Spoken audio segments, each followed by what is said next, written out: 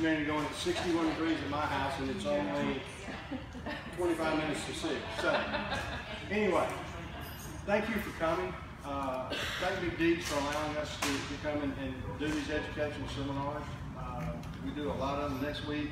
If you happen to be in Rancho Miranda, California, at Western States Horse Expo, Thursday and Friday I have talks. But what we're going to talk about today is digestive health, and then we're going to flip right into feeding the foot. That scared me. Cool. So I'm a retired professor, so we always talk about what's our discussion topics. We're going to talk about the digestive system. We're going to talk a little bit about equine gastric ulcers, some large gut problems, and some good management practices. I put this up not to we're not going to belabor the point or anything, but I want you to see how all this stuff is shoved in this horse. And when you really get to looking at it, you understand why when we have to do colic surgery, it costs so much, because stuff is trying to come out as we're trying to get stuff back in. And this is one of the reasons that horses have some problems, is just because of the way it's designed. The first thing here is the stomach. And then this is the cecum, and this would be similar to this rumen in this cow. So where these forages are digested changes, forage is ingested in the cow here, back here in the horse. So the horse is kind of built backwards. You know, I know God was much more smart than I am, but he made a mistake there. He should have done a little more flipping or something. The first part of the digestive system is the mouth, and there was a really good talk yesterday afternoon on equine dentistry. Hopefully you have a good dentist, someone that does it routinely, not 3 times a year. The guy that I use is not a DVM, but he does hundreds and hundreds of horses a year. Yeah, so and he does all hand tools. He doesn't do the power tools. Power tools, if they don't know what they're doing, things happen too quickly. Anyway. So what we have to do is we have to be careful about, at least once a year, have your good equine dentist check your horse's teeth, because this starts the whole digestive process. And horses chew like this, they grind, they go sideways. People chew like this and all kinds. And if you don't believe it, go to the cafe at dinner time of the day and watch people eat. You can see every kind of chewing that there is. Horses don't, they chew in a rotation motion. So what we do is we get these edges on our molars that can lacerate the cheek and everything else. So we need to come in, and what's the term that we use? Floating. We float the teeth. We try and get that dental arcade, those molars, back to where they're level.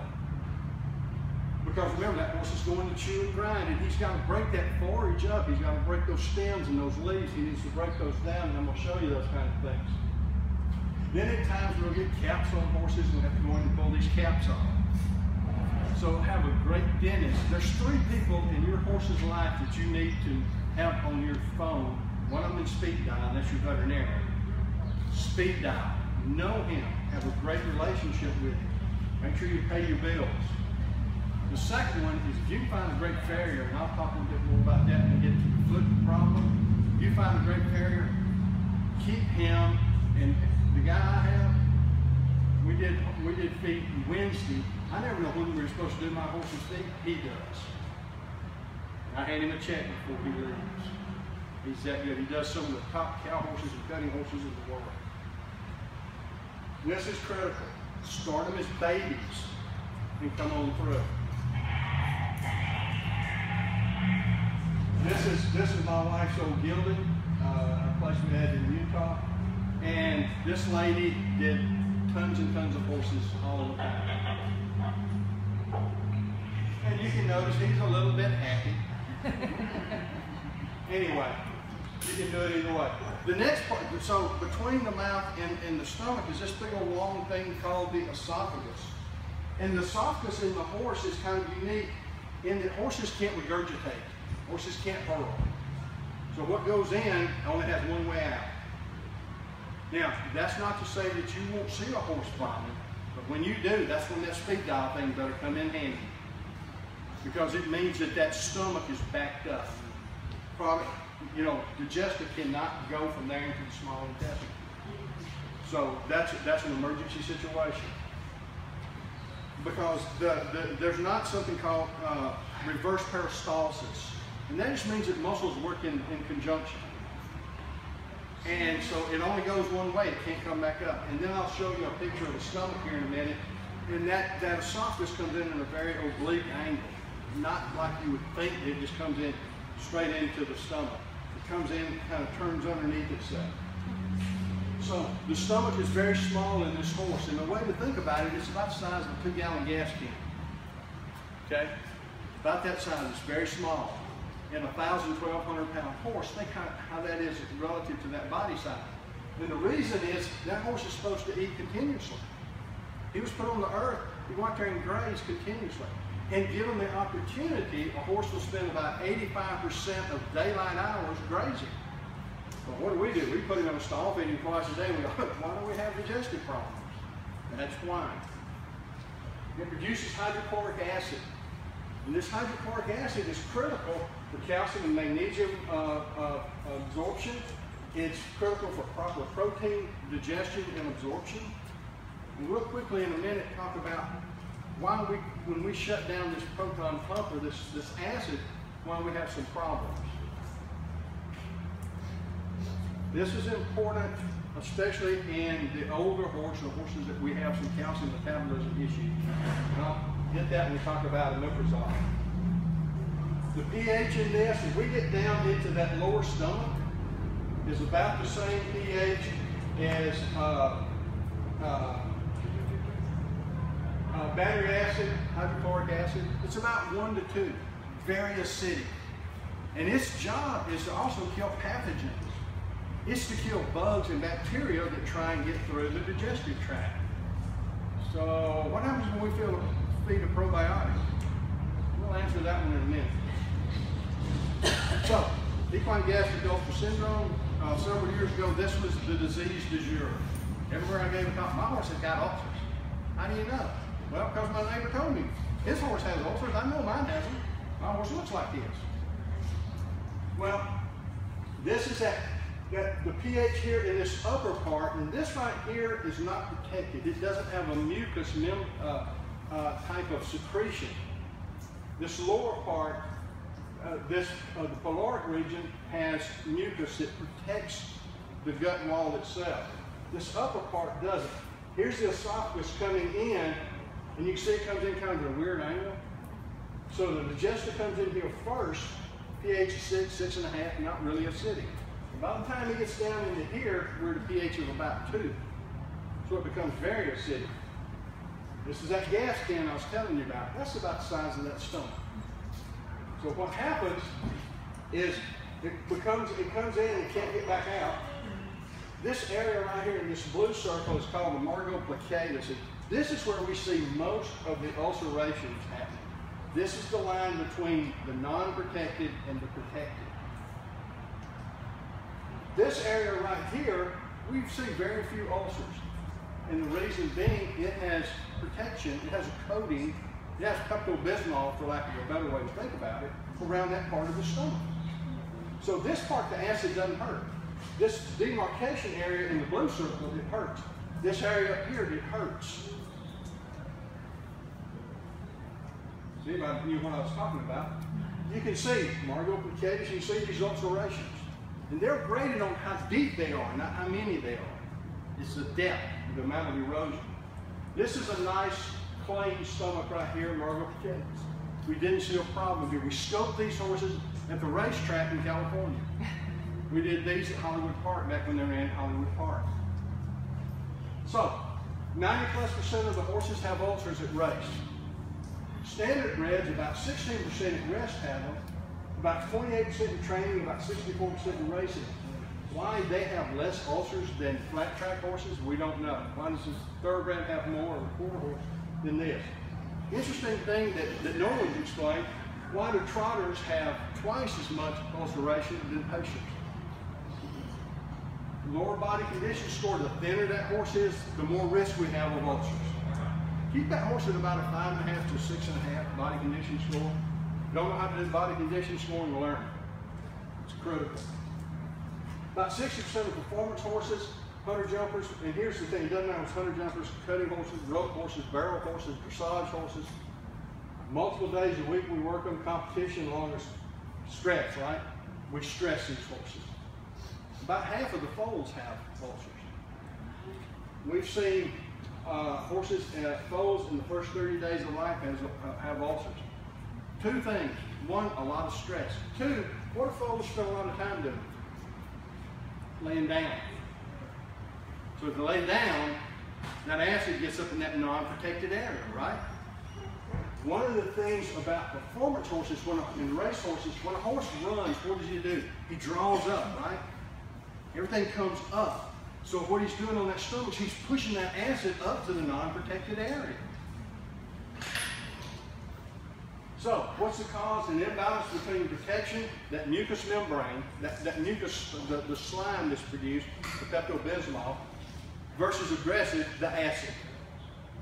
So if we've got a horse that is out chewing all the time, see, for example, horses don't have Pavlovian response. That's like, how many people in here love cheesecake? Okay, think about the very best cheesecake you had in the last week. If you'll close your eyes and think about it, you'll salivate. That's a Pavlovian response. Dogs do it, we do it, horses don't do it. Horses don't salivate a lot unless they are chewing. So, and then they don't have to eat a lot, they just have to chew. That's why we try and keep something in front of them, keep them chewing most of the time. That is a protective part. We have buffering compounds that come down into that stomach and buffer that acid. That's what they're supposed to do. That's nature. So what happens is we don't have that, and we got more of this aggressive aspect, so we end up with ulcers. Stress, feed management. I'm only going to feed twice a day. I feed 4 times a day. One of the reasons I have one mare that her goal is like my little bulldog. The food has to leave. I got other horses, they'll eat and wander off and go and look at the cow pen or do this or do that. And they eat a little bit more. NSAIDs, bute, overuse of bute's a problem. Stay at that, whatever your vet tells you to use. Bacteria, we know in humans ulcers are caused by Helicobacter pylori. We find this bacteria in the stomach of horses, but it doesn't seem to be the cause. Signs, chronic colic. Little bitty tummy ache all the time. Little nuisance tummy ache. Not that I'm going to lay down and I'm going to roll and flip and make my own freak out and make my daddy make me lead that stupid horse around for hours. We don't do anymore. Bless your heart. Poor doers. They don't like it because it hurt. We see this sometimes when behavioral changes. We'll see that horse that you put his feed in his feed bucket, he'll come up and take a big bite of it, and then he'll turn around and go to the back corner of his stall and he'll just stand there. His ears come down, and then after a bit he'll come and take another bite and he'll leave again. But what happens is that feed gets down there and it irritates that ulcer and it hurts, and he's like, okay, that hurt. And he's like, oh, wait a minute, that's good. No, it hurt, that's good. So we see that on the poor doer, and we see that this behavioral change. We see teeth grinding, we really see it in foals, that's called bruxism, where that foal just kind of gnashes his teeth together. You've seen that, especially when you start separating mares and babies. We see a decrease in body condition scoring and weight, primarily because of poor doers, because they don't eat like they should. Management, access to forage as much as possible. I put this slide on here because you see that little child, he's slobbering. So what I want that horse to do is salivate. The more salivation I can get, the more I'm buffering that stomach acid. None of my starch intake for feeding. Never. Yesterday I said never use the word never. This is a never kind. Never feed more than 4 pounds of concentrated sweet feed per feeding. Period. Ever. I said yesterday the average intake of grain at the racetracks is 15 pounds. They feed 3 to 4 times a day. Don't feed more than 4 pounds of feed grain per day. That's not hay now, this is grain. This is Purina, Nutrainer, Jimmy's, John, whomever it is. 4 pounds. Okay? And you can use some antacids. There's some things that we do use. You know, we use Tack and what's the other one? Ranitidine and cimetidine are the compound names. Things that you can do, use a slow feeder. Give that horse a lot of time where he just pulls out a little bit. Remember, that's all I need is a stem for him to chew. He doesn't have to chew a lot. Get that salivation going. Use these slow feeders. You can do it as nets. There are a lot of different ways that you can do nets. I use these, and I have a horse that knows how to tear the snot out of these in a hurry, and he knows where that little hole is. And he'll sit there and eat out of that little hole. Put mats in your stalls. Mat every stall. I'm completely matted. If you use slow feeder nets, be sure and check your incisors periodically. They can sure rough up those gums. So we know that all of these kind of things stress horses. That's neither one of my horses. So what do? We do some compounds. We think pharmacy is a good thing in trying to do this, and it's correct as far as curing or treating or getting these ulcers taken care of. Sulforaphane is a compound that we feed in, it goes in, it finds that ulcer and it coats it. It'll coat it. Histamine 2 receptors, antagonists, Zantac, Tagamet are two things. It takes a lot of that. It gets to be kind of expensive.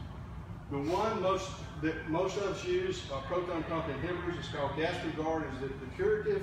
UlcerGuard is a preventative. I use UlcerGuard the day before I go to a cutting, while I'm there, and the day I get home. I don't continuously use it because it impacts magnesium, calcium, protein, iron. It decreases absorption of those. But what this does is it shuts down this proton pump. The horse does not make acid. Shuts it off. So, the next thing that we go into is the small intestine. It's a long tube, and it's about the size of a water hose. About like that. Primary sign of enzymatic digestion. This is where protein, fat, and fiber, or carbs, are digested and absorbed.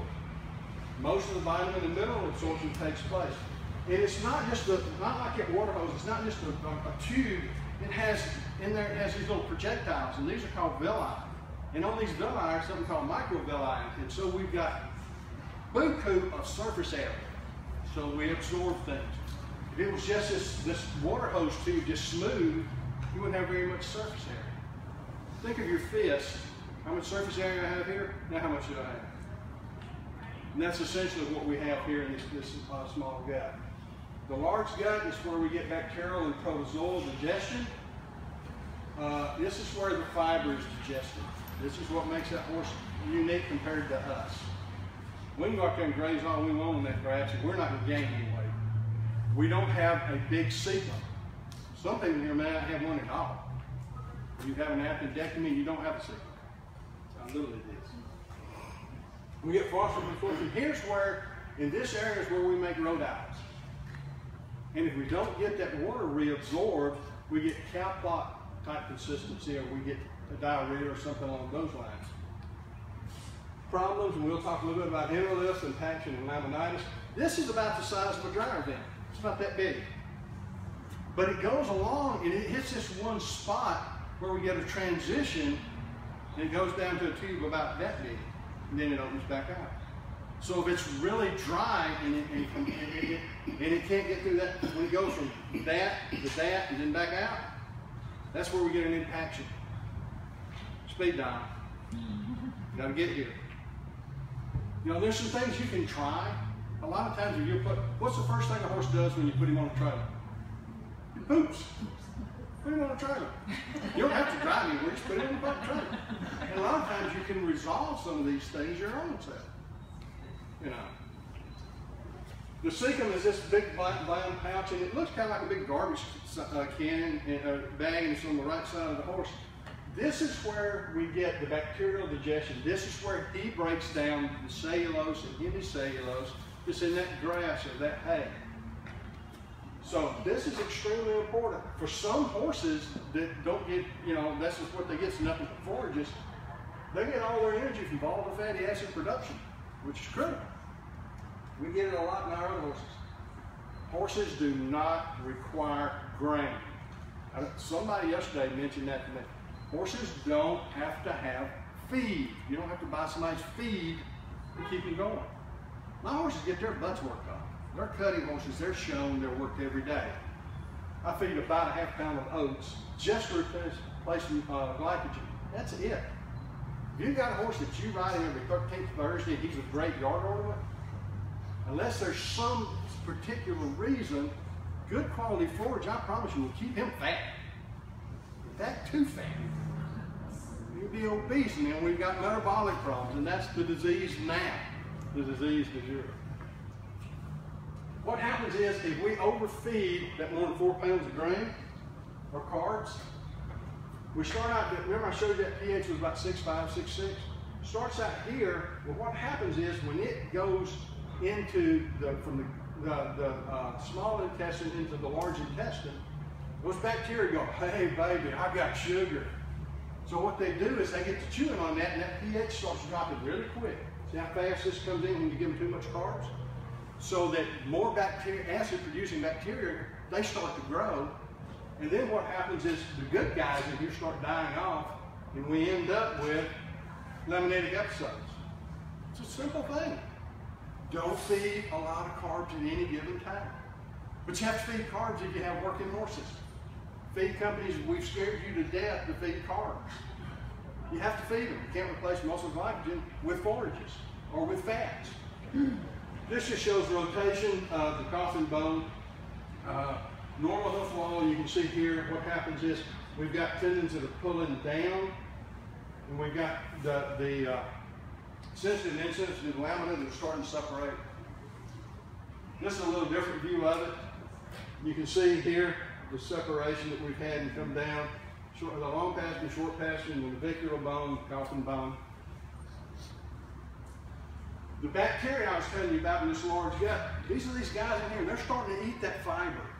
And what happens is they will eat everything except the lignin, which is the really tough stuff. It's kind of like what trees are, lignin, wood. And the only thing that can digest that's termites. Horses don't have termites in the large gut. They can't get through the stomach. It kills all the termites. So what happens is, one of the things, the largest immune organ in your body is your gut. Same thing on the horse. It gives us IgA. And it also does some other things. It stimulates immunity. These are all these bacteria in here. This is how important these little guys are. They stimulate the immune system. They change things into something that horse can utilize. They change that cellulose into volatile fatty acid. He can't use the cellulose, but he can use the volatile fatty acid. So they do that. They produce vitamins. B vitamins are produced in this horse's large gut. For a horse that's not used, that's just kind of being a nice yard ornament, his gut's going to supply enough B vitamins. You don't have to run out and buy a B vitamin pack. They also, there's a barrier in here. And the bacteria help keep that barrier effective. The good guys hang on to here so that the bad guys can't find somewhere to grab a hold of. So this is all the cool things that these bugs do to help your immune system. It's critical. I believe in probiotics. I use the heck out of them. Prebiotics and probiotics. I want to feed that gut. Prebiotic, non-digestible food ingredients. Really what we do with the prebiotics, we feed bugs. We don't feed the horse, we feed the bugs. And the bugs have to feed the horse because they convert things. They're beneficial, they feed beneficial bacteria. The two that we really see are called fructooligosaccharides and nano-oligosaccharides. There's another long chain sugar called fructans that are bad. It's not a good thing. They stimulate mucosal immunity, may improve insulin sensitivity in obese horses. So if you've got a metabolic horse or an 8 or a 9 body condition score, go back and look at some of these prebiotics. Probiotics are living organisms. They are not dead yeast. There's 2 types of yeast. One is killed. Most of the time you see yeast in pellets, they're dead. Most of these guys, if you get up 170 degrees, 160 degrees, they're like, I can't do this. And I guarantee you, if they've been through an extruder at 260 degrees, they are dead. They kicked it back. They exert a benefit beyond nutritional value.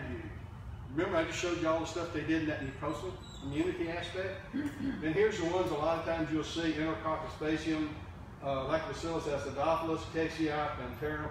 This is the one I like. It's Pediococcus acinetobacter. This one will get through that acid that's trying to keep bacteria from getting in. Most of these guys, when they get in the stomach, I'm dead. Yeah, you too. I can't handle it. So a lot of the things we feed really don't make it to where they need to be. Yeast culture, the two that I like, Boulardii and Cerevisia, they need to be live. When I look at a probiotic, I want to see some numbers. I want to be in the billions, not in the millions. Especially not in hundreds of thousands. 10 to the third, 10 to the fourth, that's background noise. I want to be 10 to the 8th, 9th, or 10th. This is Acinetobacter. This is some data that was done in Maryland. pH 6.2, this is Acidophilus. They started out both, pretty good numbers. pH of 2, these guys, they've given up the ghost. They're dead. There's nothing that you can culture. Here, same thing. You notice it knocked those numbers down, but they're alive. Most of the probiotics that we feed do not colonize the gut of the horse. They don't stay there. If you quit feeding it, after a given period of time, they're gone. I've not seen anybody who's colonized it. That's why we feed it during especially stressful times. Symbiotic is a prebiotic with a probiotic. And you can see that. I don't have enough time? No, you're halfway through. Oh, well, I'm not halfway through anyway. Good. I'm going. Landing. So what we do is we get probiotics that are anti-inflammatory. We can get them that decrease pathogen shedding. We know now that I can affect the gut and it affects the mind. That's a scary thing. The first time I saw where we affect reproduction, I'm going, yeah, I went to college. I know that reproductive tract and that digestive tract are separate. I know there's something in between them. How does it do that? Well, it does. We get metabolites that change things. Probiotics, to me, are the antibiotics in this century. Especially since we're not in at least production animals, we can't feed anymore. Sand impaction is a big issue. We'll hit a little bit of that. This right here is a mare that I was familiar with in Utah. You see she has gravel in her gut. She's put down. The people that own this horse and they didn't own bicycles, not this horse. They had no idea anything about horses. You can see that this is a radiograph that you can see sand in the gut. They still rise. We don't try and do this to horses just to check for sand. That's really a little bit difficult to do. You can do a couple of things. This, you can take manure. Don't let it get in the dirt. Take manure, put it in a water bucket, break it up, rinse down in the bucket, and you'll feel sand. And you feel sand there, it's in the gut. A lot of people have an aversion to touching manure. You need to learn that it's a great thing. And so what you can do is go to your veterinarian, and they may have them even in here, buy an OB sleeve. Big old plastic sleeve comes up to about here that we use in palpation. Pick up your road apples, turn it wrong side out. You never touch the manure. Add water to it, break up the manure, and you won't see it in the fingers because the manure makes it kind of dark looking or greenish or brownish looking, but you'll feel sand in the fingertips. You feel sand in the fingers, there's sand in the gut. And you can get it powdered. It comes as a powder, it comes as a pellet. The problem with powders is that as soon as this stuff gets wet, it becomes slimy. Anybody here familiar with Metamucil? That's silly. That's all it is. Just don't use it on your horse. It's way expensive. But you can get it in crumbles or pellets. I use it this way. I don't use it here. I've had a guy say, well, that right there, that doesn't break down in water. Well, it does once a horse chews it. Hopefully he's got teeth and he chews. Remember, we talked about that. So I use this as more convenient. My horses will eat it. I do it the first 7 days of the month. because where I do it every day, divisible by 3. Things that you can do to minimize sand ingestion. One is make sure that you keep your feeds up, off the ground. Don't go out there and feed on dirt. If you feed on, and I don't know whether I've got a slide in here or not. I have a horse, his first goal, when you put it in a hay feeder, is to get it out and get it down on the stall floor. Everything's matted.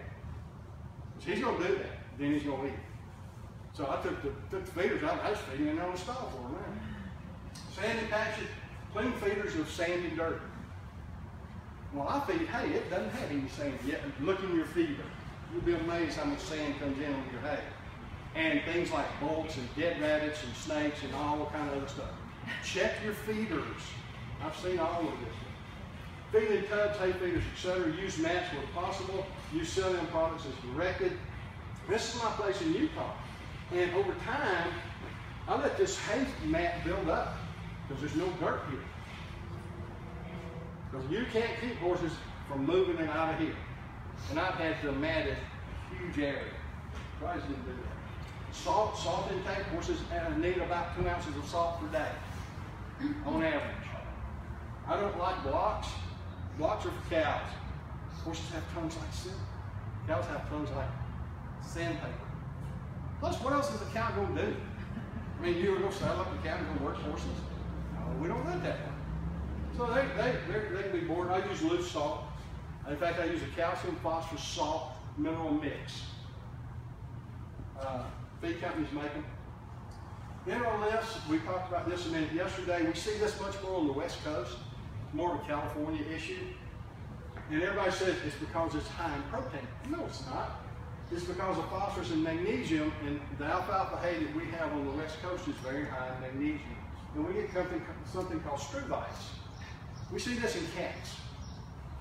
We have 5-indoor cats. My wife likes cats. She's that crazy cat woman. I'm allergic to cats. So we have one that has struvite. So what does he get? He gets prescription diet. That's a fortune. Genetics, at UC Davis, which is a vet school in California, they do lots and lots of interlift surgeries. Arabians, about 40+% of the horses that had interlifts at UC Davis were Arabians. 9% of the cases were siblings. So there's a genetic factor in there somewhere. We saw it more in mares than in geldings and stallions. 1 cup of vinegar to the feed. Try it. Physiologically, I can't make that work in my head. So you put clean foreign material. It's kind of like the way an oyster makes a pearl.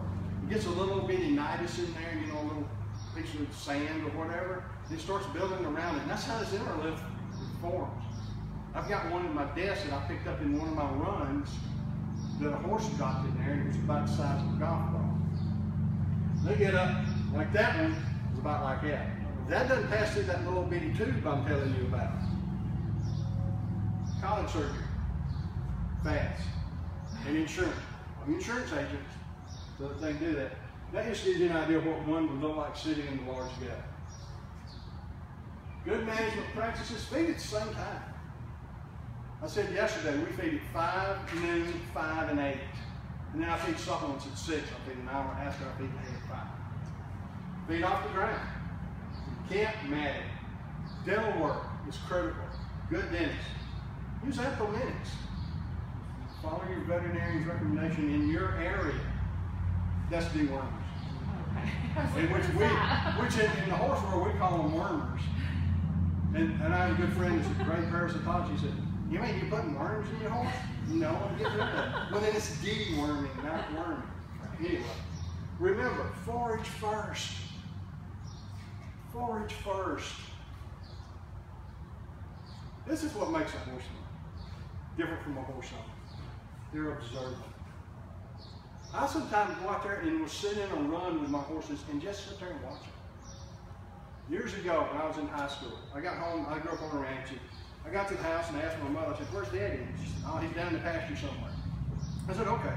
So I took off and went down in the pasture, and I saw his truck underneath a big old hummock of oats. And I went up there, and my daddy's up in years, and he's sitting on the tailgate of his pickup truck with his feet And I walked up behind and said, "What are you doing?" I said, "I'm listening to my cows eat grass." He was observant. Be observant. It's critical. You gotta know the normal for your horse. Don't worry about the normal for mine. I'll wrestle with mine. Be observant. Take home message. Digestive health is an ongoing process, both mental and physiological. That mental part's really critical to these horses. Keep them happy. Only certain way to diagnose gastric ulcers is you gotta scope them. You gotta scope them. $400, pay it. Control of gastric ulcers, judicious use of products, and management. Let that horse chew. Decrease his stress whenever you can. Impaction is not limited to feeding on the ground in sandy areas. I went out there and turned the horse loose on that grass right now, and he ate that grass. He's going to pull the whole root up. What's on clinging to that root? Oh, wait a minute, dirt and sand. Okay, so now we're going to flip real quick. Shakespeare, Richard III, in 1594, one of these quotes was, a horse, my kingdom for a horse. We all have heard, no foot, no horse. And that's true. Crippled horses don't make great athletes. So here's our goal. We're not going to talk about training machinery. I don't care whether you like them barefoot, whether you like aluminum shoes, glue-on shoes, magic shoes, dancing shoes. I don't care. I'm not going to talk about that. We're going to talk about normal hoof growth and physiology, what nutrients are required, and ingredients that we want to look for. The horse literally, and I have to be really careful when I show, I'm not even show you. The horse runs on his middle fingernail. Now you can envision his middle fingernail, okay? When he started out, he was a little bitty guy about like that. He had 4 toes, now we have 3. So what happened to these bones right here as he went from Murky-hippus to Pliohippus? Where did they go? They're called split bones, right? The split bones up at the top part of the cannon bone. That is where these are. So they didn't go away, they just kind of got a little bit smaller and shorter. Causes of poor hoof growth and quality, age. Believe it or not, as we get older, some things don't work as well. Genetics. Some horses genetically have crappy feet. And they're going to have crappy feet, I don't care what you do with them. But let's get them the best crappy feet they can have. As John's going to say, I don't care because he's got crappy feet. Environmental. Management and nutrition. So, this is the gray starlight mare I talked about yesterday. How do we feed the hoof? You got to feed the horse. No one is smart enough to come up with a hoof supplement that has biotin, methionine, zinc, copper, whatever else in it, and he goes, okay, today biotin, you're to go to the foot. Biotin's not going to go there unless everything else is taken care of. When a horse eats, the first thing he has to do is maintain himself. He can't grow unless he maintains himself. He can't work unless he's maintaining himself. So if I've got a horse that's a body condition score of 2, and I feed him a hoof supplement, it ain't going to his feet. He's worried about living until tomorrow. Got to feed the horse. So, let's do a little bit of investigation when we get to talking about should I do supplementation. And I'll help people do this, and all it is arithmetic. So, what do you feed? How much water, energy, protein, minerals, and vitamins? Just arithmetic. Easy to do. Average horse will consume 8 to 10 gallons a day for maintenance. This can easily go up to 40 gallons in hot weather, hard work. 80% of the hoof moisture is supplied internally. And that other 20% comes through the hoof, the sole, not the hoof wall. I'll show you something on that in a minute. Hoof wall moisture can be as high as 50% based on some data out of Australia. That's pretty optimistic. Energy. We can get energy from carbohydrates, starches, and sugars. We can get them from fats and oils, which are essential fatty acids. There's 2, linoleic and linoleic. Omega-6, omega-3. Omega-3 is anti-inflammatory. Omega-6 is pro-inflammatory. Corn oil is really, really high in omega-6 fatty acids. It causes inflammation. There's these cool things called ceramides, and ceramides come from specific oils. And ceramides are, I've been to Japan 5 times lately, and believe it or not, they can understand my accent because they have a translator that understands my accent and they translate. Anyway, the ladies over there use a lot of cosmetics that have ceramides in it. But what they do is they decrease moisture loss from the skin and from the hoof wall. So now I kind of got to where I get to looking for things and I go, see this right here? Ceramides? Ceramides are pretty cool. And you start now to see them advertised on things in the U.S. A lot of products in the U.S. for ladies. Energy effect, energy deficient stops hoof growth. So does cold weather. You live up here, by God, where it gets cold. You have to trim your horse a lot in the wintertime? No. Hoof growth up here will almost stop. Decreased fatty acid intake impacts the quality of the stratum medium, which is part of this hoof wall. Sudden access to too much energy, boom, magnetic episode. I showed you earlier why that happens. It changes the gut microflora. Protein effect, protein quality is critical, and this is just amino acids. We talk about methionine primarily. Soybean meal is the one I want to look for. Protein addition may improve hoof quality growth. Gelatin does not. I remember when everybody used to do, I'm going to feed Knox gelatin. Methionine is a sulfur amino acid that's critical for hoof growth and fingernails and everything else. And since it's not in gelatin, don't feed your horses gelatin. Things going to do a gap-burning thing for the foot. It's a waste of your time. Methionine is a self-contained amino acid.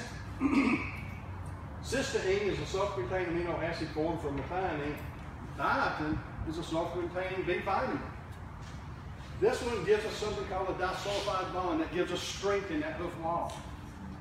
This one, biotin, gives us something called a sulfhydryl bond that gives us flexibility in the hoof wall, and more importantly, in the frog. Mineral effect, low zinc and copper intake increases white line disease. We use proteinated copper, zinc, and manganese, increases hoof growth by 4%. This is Dr. Johnson, Dr. Ed, Florida. Brittle feet respond to calcium plus protein rather than biotin alone. So biotin is not the magic bullet. Chronic excess of dietary selenium will tie up sulfur, and in severe cases, the hoof falls off. You live up here, you have a selenium deficiency. So everybody is, I got 10 minutes. Now you're making me go fast. Now I can't do fast in my head. Anyway, we have a selenium deficiency up here. I looked at 4 things in there yesterday that should have had selenium in it, and supplements, and everyone had selenium. Everybody adds selenium, don't worry, but you're not going to get a selenium deficiency. Plus, you get hay that doesn't come from up here. You get hay that comes from out here, down here, over there. It comes from my backyard. You know. Selenium toxicosis. I'm more concerned with that than the deficiency. Best soluble vitamins, A, D, and E. Water soluble, biotin. So if you feed a lot of biotin and it's not utilized, it makes really expensive urine. Okay? Like this 100 milligrams of biotin. There ain't no horse alive that uses 100 milligrams of biotin. I see supplements with 100 milligrams of biotin. About 20 to 25 is the most you need to think about. Biotin, and I'm going to flip through these pretty quick. This is just data to show the range of what we really can feed as far as biotin. This is 15 thoroughbreds, 30 milligrams to draft horses, 5 months, took a long time.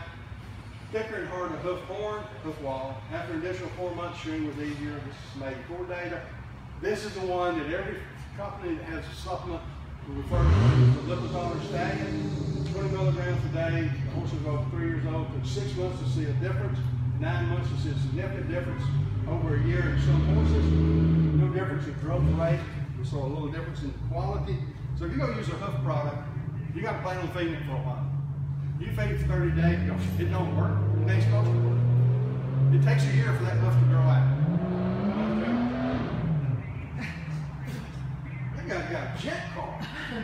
Wow, my grandson would be big. This is 0, 7.5 milligrams, 15 milligrams a day, or 15 milligrams on alternate months. All treatments improve growth and hardness. Best was 15 milligrams a day. Well, the last one was 20 milligrams. How much does the horse need? You get over about that 20, 25, he's going to urinate.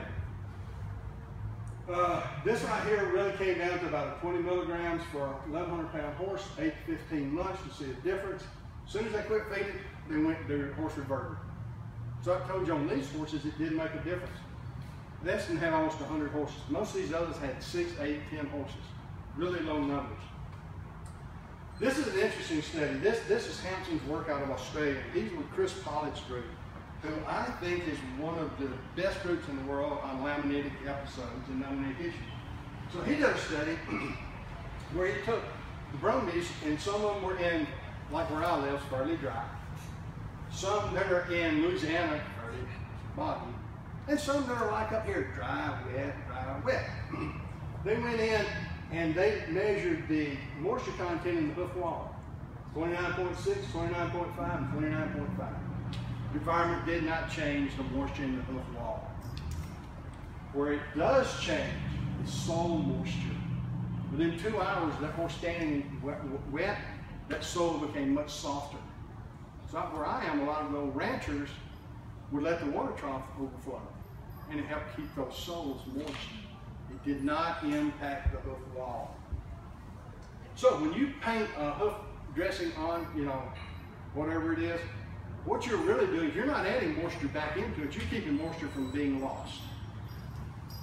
So you got to investigate what you're going to feed. I'm going to look for lysine and methionine, and I'm going to look for biotin, and I'm going to look for the ingredients down here.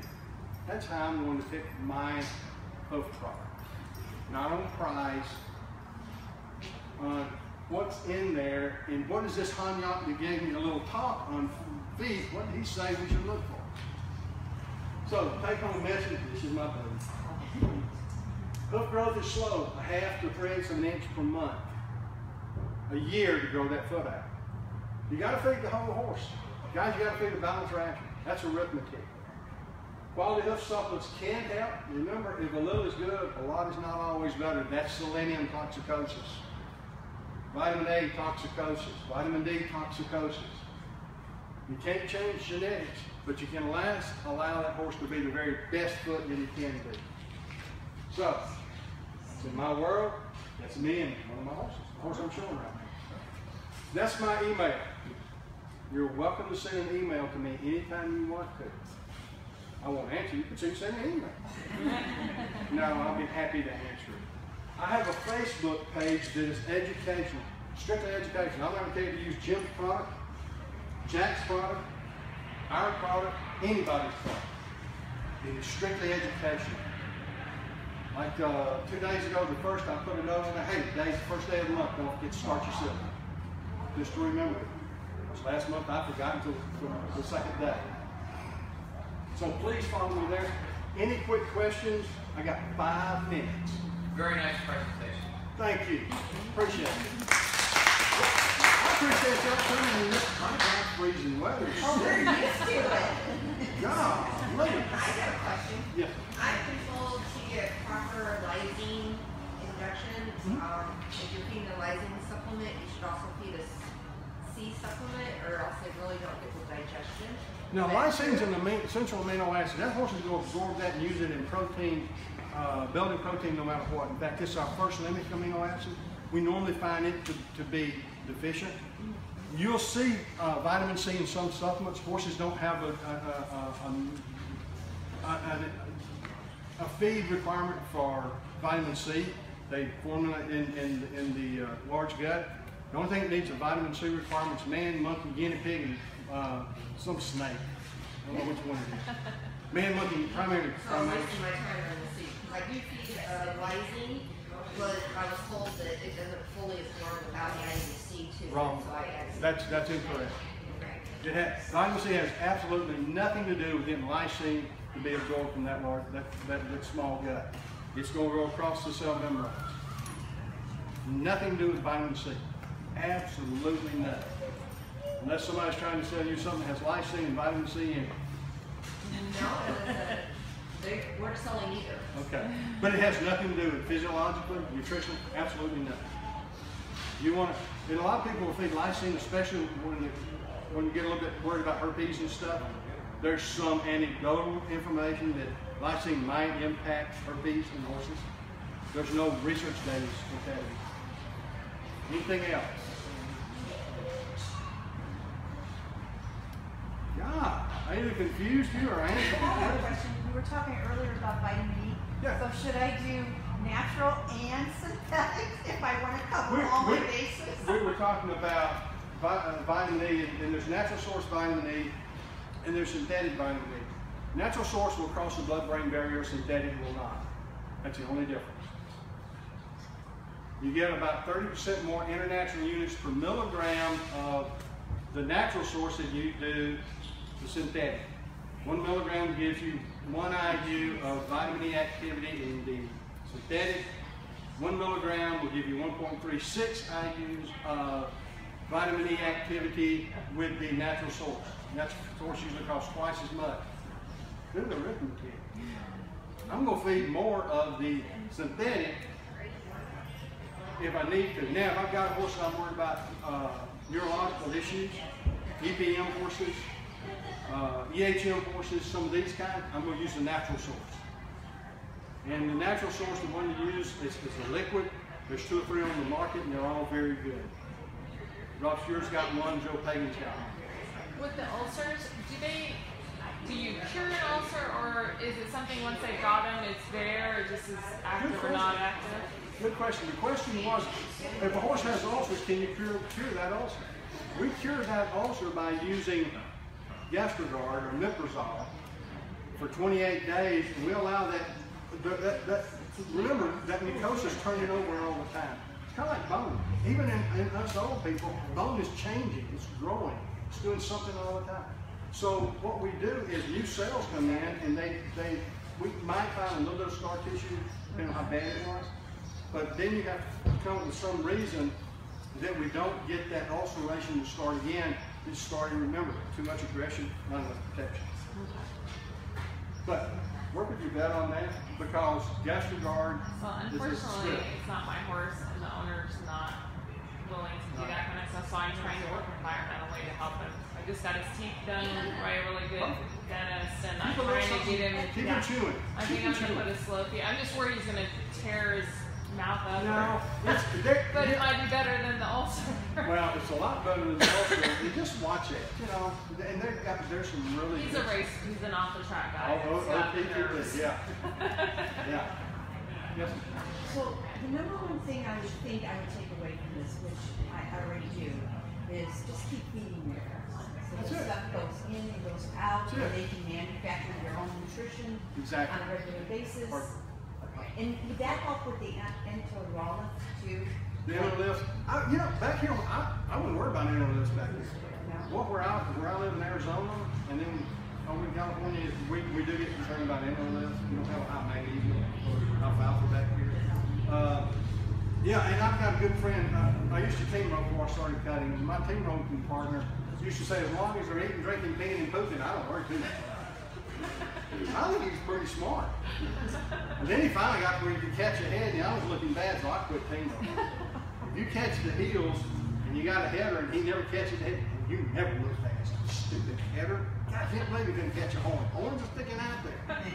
Then he started doing that, and he's like, okay, now my heeler's not catching. I quit. I'm going to cut. You got it. Well, we're gonna